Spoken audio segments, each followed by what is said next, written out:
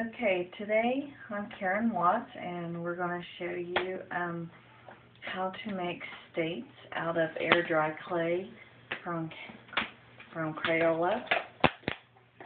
This is a fun activity for kids to do. You can have them do, if you're doing a unit on states and capitals, for the kids to make their own state. Then they can research about that state.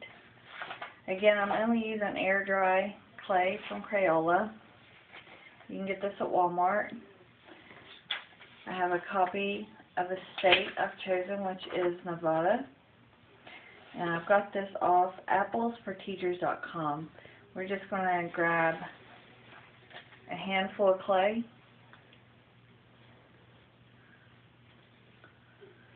And your kids pat it and stretch it out like pizza dough, or I like to use a roller. And the roller is optional, but you just want to spread out. Keep in mind that the thicker it is, the longer it takes to dry.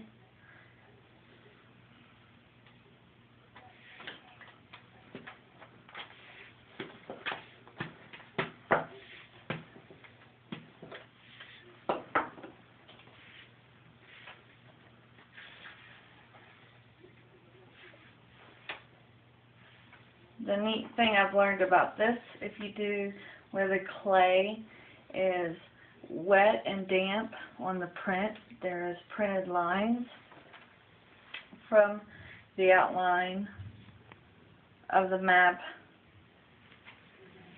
so you don't have to draw or transparent because it's already on there. There's a faded line here. You just take your craft stick and you just follow along that line and create your outline of the state.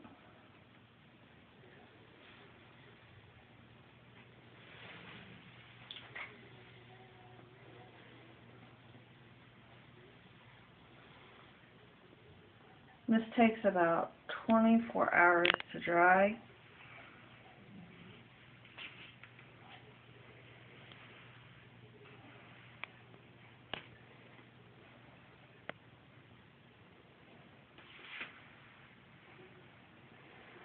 And all I did was just basically just cut it there. So, now we have our state of Nevada, and the excess you can just put back in there in the tub and reuse for another student could use for another state. When you get it done, like I said, let it dry for about 24 hours. And you'll have this. And what you can do, I chose to use straws. You can use toothpicks. Just put about where the capital is going to be. Push it down in there and let it dry. For the tags, you could use paper and glue them together. And these I just used stick-it notes.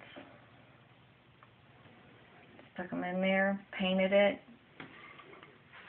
have the students write the name of the state on there, and then after you're done with the unit, for each child that did a different state, you can have them create a floor puzzle with them, and that's it.